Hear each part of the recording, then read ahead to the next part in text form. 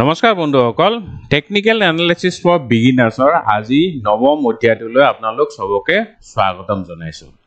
আজিৰ ভিডিঅ'টোত আমি এটা টেকনিক্যাল ইন্ডিকেটৰৰ বিষয়ে শিকিম হেতু হল মুভিং এভাৰেজ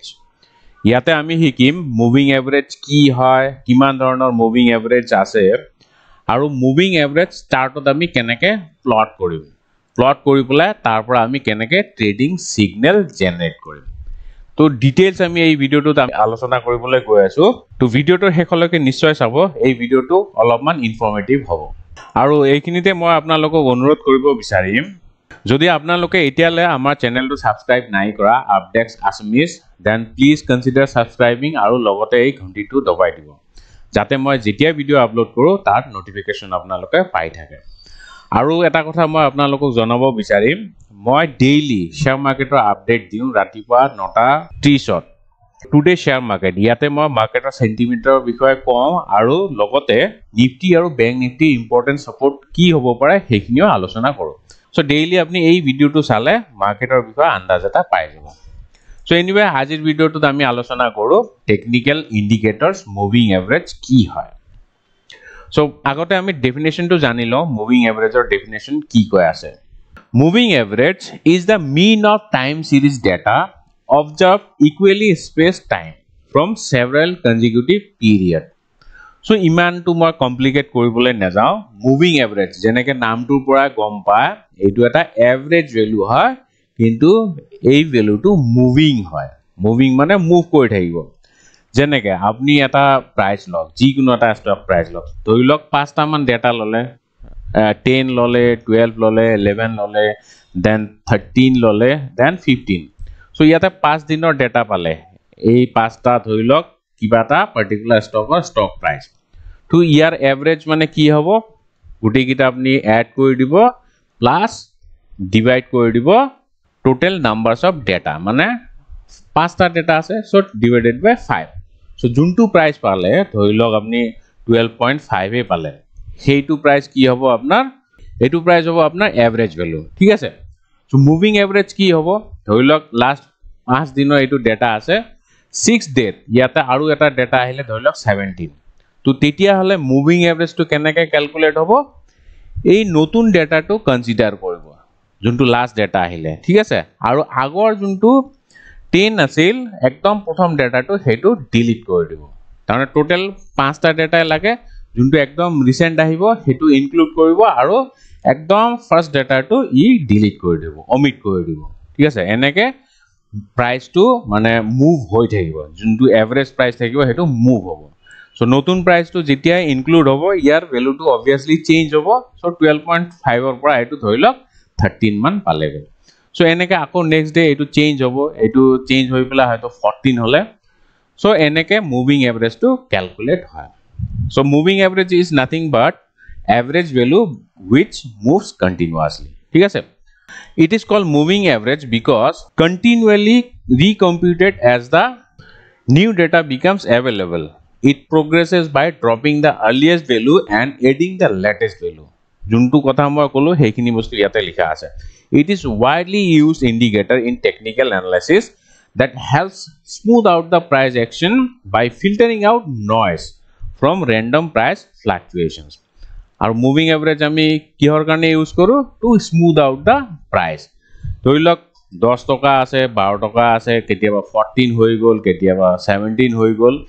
তো এইটো প্রাইসটো যদি আপুনি আকে এনেকে গ্ৰাফত এনেকা আহিব আৰু যদি ইয়াৰে আপুনি মুভিং এভাৰেজ লয় এইটো এটা স্মুথ কাৰ্ভ এনেকা পাই যাব সো সেই কাৰণে আমি মুভিং এভাৰেজ টু ইউজ কৰো টু স্মুথ আউট দা প্ৰাইস ঠিক আছে সো এইটো স্মুথ আউট কৰিলে কি হ'ব এইটো স্মুথ আউট কৰিলে আপুনি মাৰ্কেটৰ ট্ৰেন্ড টু গম পাব মাৰ্কেটটো কোন দিশত মুভ কৰি আছে ঠিক আছে যদি এনেকে ওপৰলৈ গৈ আছে তাৰমানে ই আপ ট্ৰেন্ডত আছে আৰু যদি ই এনেকে ডাউনৱাৰ্ড মুভমেন্ট দেখা আছে তাৰমানে ই অবভিয়াসলি ডাউন ট্ৰেন্ড হ'ব so it is as simple as that so সেই কাৰণে আমি মুভিং এভাৰেজ ইউজ কৰো এতিয়া মই আপোনালোকক দেখাম চাৰ্টত কেনেকৈ মুভিং এভাৰেজ আমি প্লট কৰিব পাৰো তাৰ আগতে মুভিং এভাৰেজ কিমান ধৰণৰ আছে হেতু অলপমান কৈ দিও মুভিং এভাৰেজ তো বহুত ধৰণৰ আছে কিন্তু ওয়াইডলি মুভিং এভাৰেজ দুই ধৰণৰ এটা হল সিম্পল মুভিং এভাৰেজ আৰু এটা হল exponential moving average simple moving average কি হয় simple moving average is nothing but moving average যোনখিনি কথা আমি এতিয়ালা আলোচনা কৰিলো that is moving average or U can say it as simple moving average SMA বুলিও কয় কিছুমানে তাৰনে ইয়াত আমি সিম্পলি এভাৰেজ ডাটাটো লৈ লওঁ ঠিক আছে তো হেতু হল simple moving average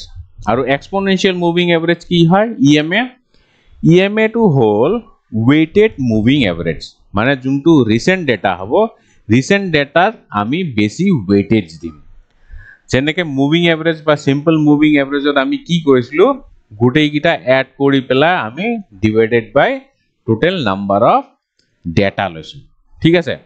কিন্তু ইয়াতে আমি কি কৰিম exponential moving average ত ইয়াতে আমি যোনটো ৰিসেন্ট ডেটা হেতুৰ ওপৰত আমি বেছি ওয়েটেজ দিম কাৰণ হেতু রিসেন্ট হয় এতিয়া মার্কেটটো মোমেন্টাম দেখাই আছে মানে 5 দিন আগত হয়তো কম মোমেন্টাম আছিল ঠিক আছে এতিয়া মোমেন্টাম দেখা আছে বেছিকে মোমেন্টাম দেখা আছে তাৰ মানে যোনটো লাস্ট ডেটা হ'ব হেতুৰ ওয়েটেজ অবভিয়াসলি বেছি হ'ব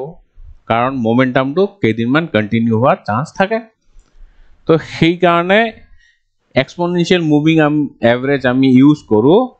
যাতে আমি বেছি প্ৰিসাইজ এটা ট্ৰেন্ড গম পাম ঠিক আছে হেতু হল এক্সপোনেনশিয়াল মুভিং এভাৰেজ তো এইটো এতিয়া মই আপোনালোকক দেখাম চাৰ্টত কেনেকে প্লট কৰিব লাগে মুভিং এভাৰেজ আৰু তাৰ থ্ৰু দি আমি কেনেকে ট্ৰেড কৰিব পাৰো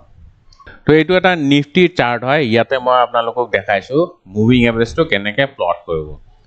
ইয়াতে প্লট কৰিবলৈ আপুনি একো ক্যালকুলেশন জানিব নালাগে এইবিলাক বস্তু একদম ৰেডিমেড হয় চাৰ্টত পাই যাব মই ইনভেস্টিং অৰ চাৰ্ট দেখাই আছো ইয়াতে চাওক ইন্ডিকেটৰস বুলি লিখা আছে সো ইন্ডিকেটৰস আপুনি ক্লিক কৰি দিব সিম্পলি MA বুলি প্লেস কৰি দিব মুভিং এভাৰেজ আহি যাব এইটো চাওক মুভিং এভাৰেজ টুল আহি গল এইটো ব্লু লাইনটো is nothing but moving average এতিয়া মুভিং এভাৰেজ আপুনি যেতিয়া লব সদায় টাইম পিৰিয়ডটো মেনশন কৰিব লাগিব কিমান দিনৰ বা কিমান পিৰিয়ডৰ আপুনি মুভিং এভাৰেজ কনসিডাৰ কৰি আছে ইয়াতে আহি প্লাই সেটিংছত আহিব বা ফৰম্যাটত আহিব বাই ডিফল্ট 9 আহে widely used moving average hall 10 period moving average 20 50 100 and 200 so 10 the ply চাও ইয়াতে চাওক মুভিং এভাৰেজ দি প্লাই আপুনি ধুনিয়াকে গম পাইছে মাৰ্কেটটো কোন দিশত মুভ কৰি আছে isn't it ইয়াতে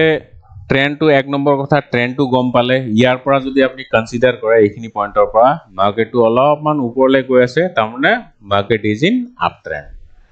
তো ইয়াৰ পৰা যদি আপুনি কনসিডাৰ কৰে ই তললৈ গৈ আছে তাৰমানে market is in down trend so first কথা মুভিং এভাৰেজ দি পেলা আমি মাৰ্কেটৰ ট্ৰেন্ড টু গম পাওঁ মাৰ্কেটটো কোন দিশত মুভ কৰি আছে এইটো এক নম্বৰ গল দুই নম্বৰ আমি কি গম পাওঁ মুভিং এভাৰেজ টুৱে আপোনাক এটা ধুনিয়া সাপোৰ্ট আৰু ৰেজিস্ট্যান্স দেখাই দিব কোনখিনি জায়গাত সাপোৰ্ট আছে আৰু কোনখিনি জায়গাত ৰেজিস্ট্যান্স আছে ইয়াতে যেনেকে এইখিনি জায়গাত চাওক ধুনিয়াকে ই সাপোর্ট এটা লৈছে ইয়াতো চাওক ইয়াতে সাপোর্ট লৈছে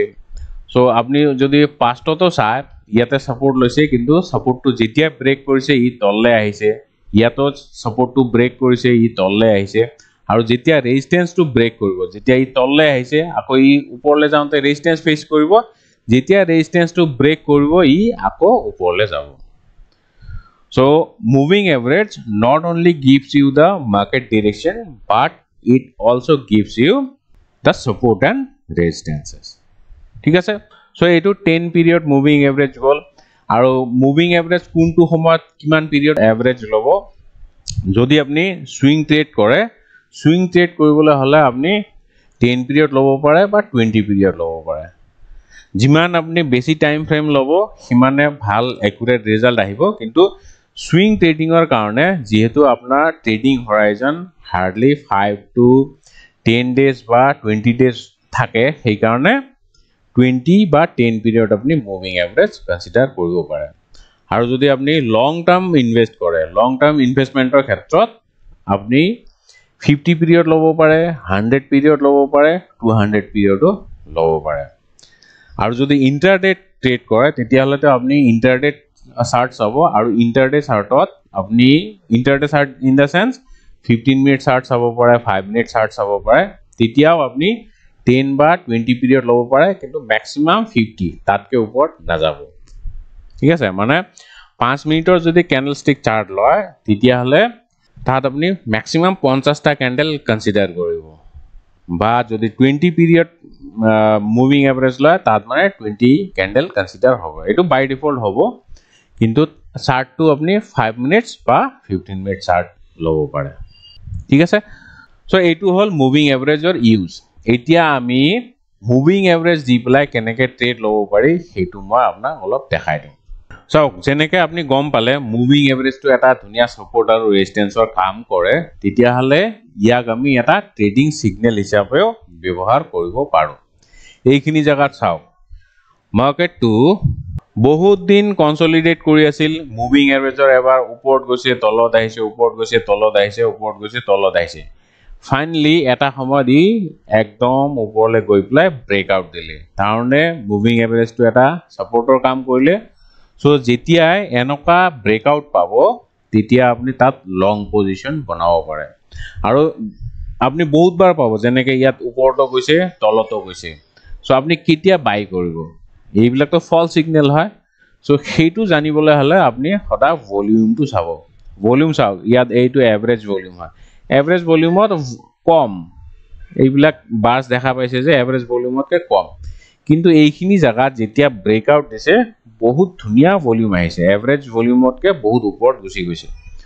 সো তাৰনে এই যোনটো ব্ৰেকআউট হ'ব এটো ফলস ব্ৰেকআউট নহয় এটো এটা ৰিয়েল ব্ৰেকআউট সো ইয়াতে আপুনি লং পজিশন বনাব পাৰে বা বাই কৰিব পাৰে সো তাৰ পিছত চাওক ইয়াতে আহি পেলাই ধুনিয়া সাপোৰ্ট লৈছে ইয়াতো সাপোৰ্ট লৈছে এইখিনিতো সাপোৰ্ট লৈছে ইয়াতে এটা ফলস ব্ৰেকআউট দিছে ব্ৰেকআউট দি পেলা আকৌ ই ওপৰলৈ গৈছে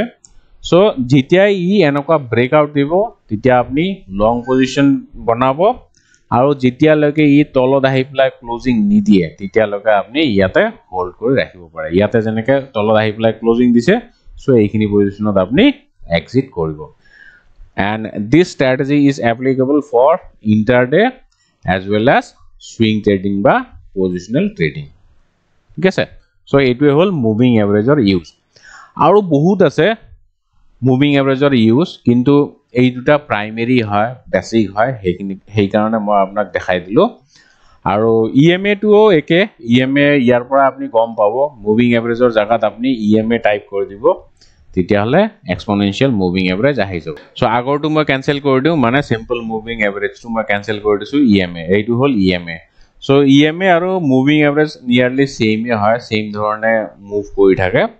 তো ইএমএ ৰ ইউজটো একে আৰু আপুনি simple moving average SMA and EMA use কৰি পেলাই আপুনি ট্ৰেডিং সিগনেল জেনাৰেট কৰিব পাৰে সো হেতু কেনেকৈ কৰিব পাৰি মই বেলেগ এটা ভিডিওত আপোনালোকক দেখাম কিন্তু হেতু এটা ইউজ হয় সো আজি এটো মুভিং এভাৰেজৰ এটা বেসিক ভিডিও আছিল ইয়াত মই মুভিং এভাৰেজৰ বিষয়ত বেসিক কথাখিনি গাইড দিলো সো নেক্সট ভিডিওটোত আমি এটা বেলেগ ইন্ডিকেটৰ শিকিম so till then bye bye take care